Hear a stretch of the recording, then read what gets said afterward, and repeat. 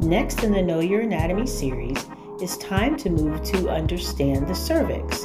The cervix is the mouth of the uterus, or the canal, which opens up the uterus to the vaginal canal. The cervix looks like a dome with a dimple for an opening that is oftentimes very firm and closed when a woman is not ovulating or menstruating or is pregnant during the pregnancy. However, during ovulation, the cervical canal softens to allow sperm to more easily move through the cervix into the uterus for fertilization. The cervix softens from menstrual flow to release the menstrual blood.